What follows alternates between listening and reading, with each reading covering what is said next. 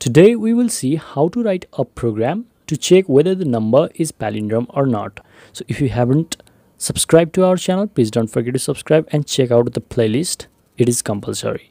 Okay, so before you jump into the questions, you should have some of the knowledge about C topics that are like C programming operators, C programming if statement loop, and C programming while and do while loop. So if you haven't watched that video, the videos links are given in the description, so don't forget to check out down, right? So let's get down to the logics, how the programs execute. Okay, so palindrome number executions occurs in this manner.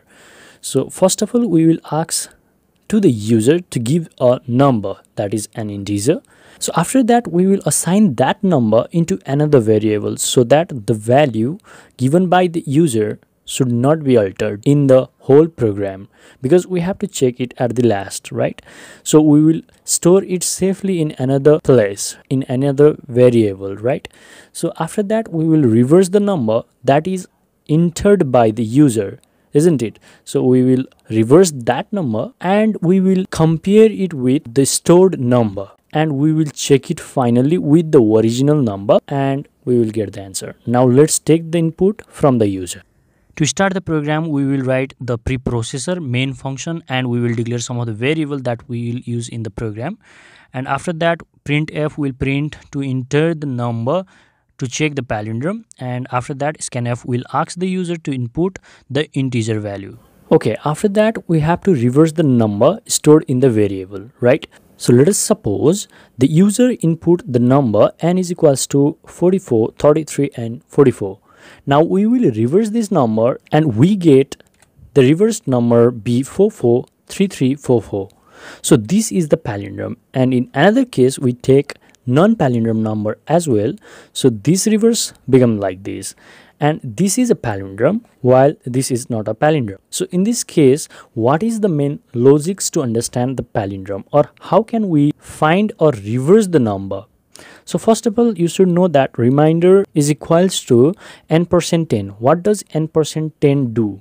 So n%10 will give the remainder. Remainder means when we divide this number with 10, then the remainder will be simply the 4, right? Because we are dividing through 10. So this value will get localized, right? So let's go. Here you can see 443344 %10 means the 4. The number of the last digit will get stored, and after that we will initialize a reverse variable to be 0. Why we are initializing this reverse to be a 0? Because now here you can see when we apply this, reverse is equals to reverse times 10 plus remainder. Now what happens when the number entered by the user n%10 is done? Then what happens? The value 4 comes at the place of remainder. So here the value at first loop becomes 4, right? So if we made 0 here, and we will make the same variable to be changed in every loop. So here you can see 0 is equals to 0 into 10 plus 4. That means we get reversed value to be 4. And in another conditions, what we need is another 4, right? So we have to delete this 4 at this condition. So we have to remove this 4. Then how do we remove that 4? In that case, if we divide this value by 10, then it will leave the remainder and the before part will be executed, isn't it? So if we do n divide by 10, then that means what happens? 44334 will be stored in the n value. So this means 44344. Now this 4 will be cancelled out, and the value becomes 44334, right? So we will repeat this loop in every condition. Okay, back to the program. You can see here I have stored the entered value in the temporary variable named as original, and I have completed the while loop here. So after that, what we have to do is we have to compare the number that is entered by the user with the reverse number, and we have stored that number in the original number variable. So we will check with reverse number here. So if the condition comes true, then that will be the palindrome, and if the condition is false, then that is not a palindrome. So here we have to write a if statement loop also.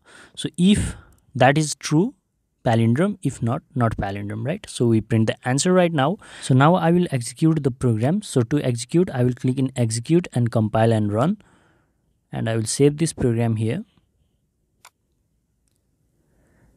So one thing I should make you clear that don't afraid of box, because box will help you to increase your programming skills, right?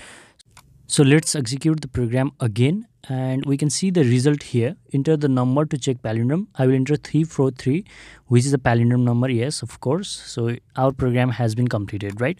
So one non-palindrome number also. So here we go and enter something random number here, and we can see here this is not a palindrome number. This is how we check the palindrome number. Thank you for watching. Have a great time. Subscribe.